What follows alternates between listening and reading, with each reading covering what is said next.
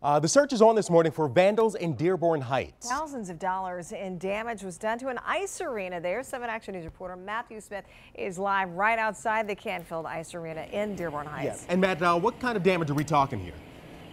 Keenan and Alicia, everything from sinks to mirrors, and this is a big deal because it's thousands of dollars of damage. We're talking 10,000, and note what we're looking at right here, construction equipment, stuff that's going up because this building is actually under construction. This is the same place that was condemned in 2017, so all that thousands of dollars of damage, it's to a newly constructed building, something they're working on right now. Now, I want you to take a look at your screen right this second because we've got those old school big porcelain sinks broken in half with chunks just sitting on the ground. You can see some type of piping was bent, just all sorts of damage.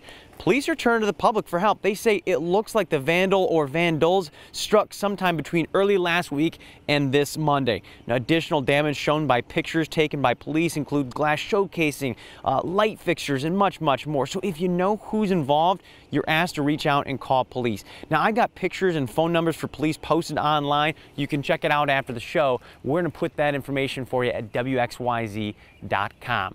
For now, we're live outside the Canfield Ice Arena in Dearborn Heights. I'm Matthew Smith, 7 Action News. Just senseless, that kind of damage. Absolutely. Hopefully they track down whoever did this.